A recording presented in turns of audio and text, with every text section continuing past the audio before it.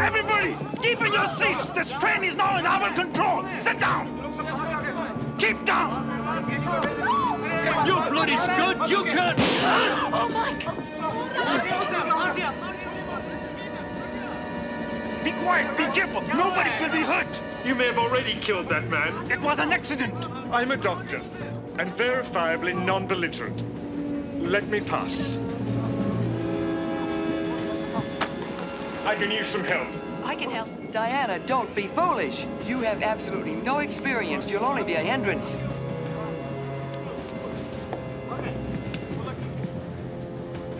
We are not bandits. Oh, yeah? What is it you want? 2 men who are on this train. It is a matter of justice. I don't understand. You don't have to understand. We will find them. And when we have found them, we will execute them.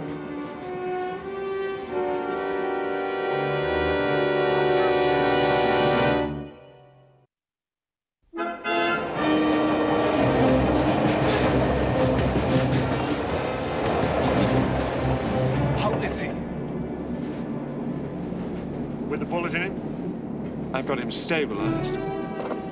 A man puts a gun to my head and says he's not a terrorist. Doesn't seem to be any intent. I take it with a grain of salt. But he's got tissue trauma and he's losing blood. For now, he's not getting any worse, but we can't afford to take chances. There's the inevitable shock, so we'll have to get him to a hospital straight away. Or he may die. This is madness. We didn't want to. We will get help once we stop. Are there others in the sleeping car?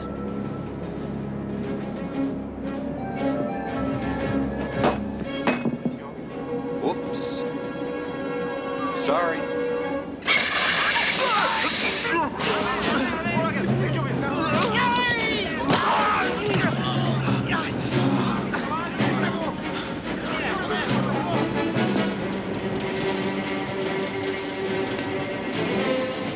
One of the interesting things about the local moonshine is it tastes a lot like kerosene, and it burns even better.